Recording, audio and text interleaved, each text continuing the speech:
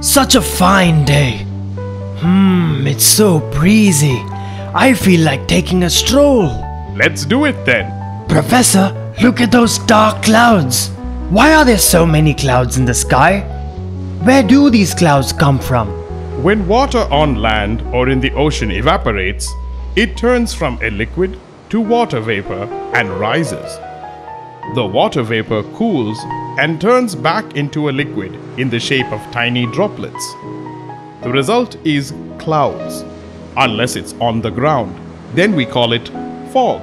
When enough droplets get together, they fall to the ground as rain.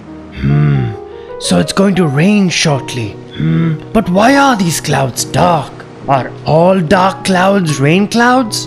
Yup, all dark clouds are rain clouds. But why are rain clouds dark, Professor? When the clouds reflect the sunlight completely, as the top of the cloud usually does, they will look white.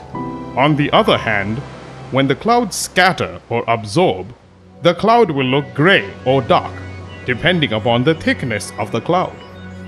And it's time to run for shelter already.